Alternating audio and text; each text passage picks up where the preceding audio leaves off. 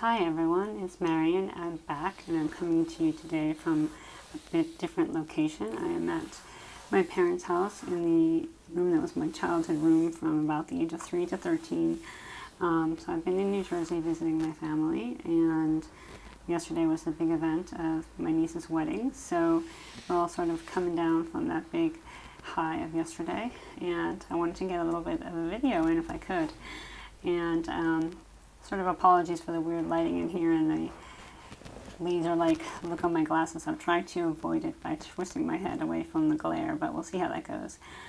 Anyway, I just wanted to talk a little bit about the Reading Women Month Challenge because I haven't done it at all on my channel, and that doesn't mean that I haven't been participating. So just in case you have somehow missed it, the Reading Women Month Challenge is to celebrate the 3rd anniversary of the Reading Women podcast, which is hosted by the wonderful Kendra Winchester and Autumn Privet. And I'm sure you know Kendra's channel on YouTube, but if not, I will be linking it below, and you should go check out her original announcement about the read-along for the month. So what they've done this year is they've come up with this awesome bingo board, so to help sort of come up with some creative reads outside your original knee-jerk places you might go to. So I'm doing that, and I'm going to be looking down a little bit at my iPad to remind me what the categories are. And so I will post up the picture of the board here. But what I'm going to do is I'm going to do the 4th row down, or the 2nd row from the right, depending on how you interpret it. And so that is comprised of essays on the top square. And for that, I'm going to reread Joan Didion's collection After Henry, which I've been meaning to read for many, many years. And the next square is LGBTQ. For that, I have read Freshwater by Akwaeke Emezi. And the next square down is Kitty Lit. For that, I am reading or listening to the audiobook for Brown Girl Dreaming by Jacqueline Woodson. And the next square down is Asian Author, and for that I am reading a collection of short stories by the Filipina author Mia Alvar, and the collection is called In the Country.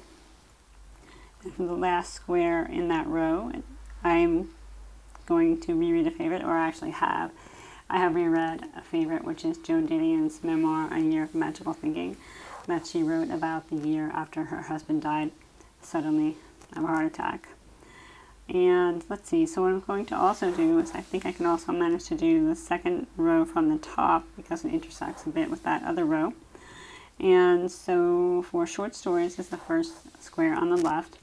For short stories, again, I'm reading the Mia Alvar collection In the Country.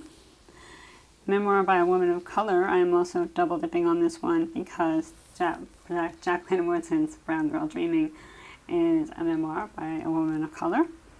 For beach read, I have a couple in mind. At the moment, what I'm considering is Shonda Rhimes' memoir, The Year of Yes, The Year of Saying Yes, and the other one being Carrie Fisher's memoir, Wishful Drinking.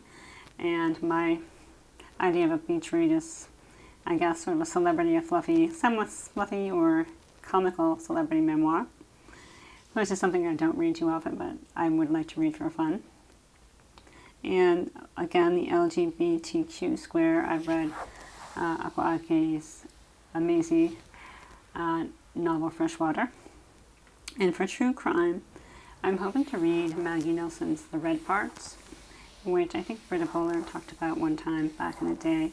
And it's basically about Maggie Nelson's aunt who was killed when Maggie Nelson, I don't think she was even born yet, but there had been another book that she wrote about her aunt called Jane, but it was more sort of like poetry. And this is more like what happened is the killer was found and brought to trial unexpectedly many years later. And so Maggie Nelson wrote another book about the whole experience of the trial and finding out what really happened to the aunt. So I'm hoping to read that. The only caveat is that I have it at home on my physical TBR in Berlin, and I'm not 100% sure that I will get back there before the end of the month.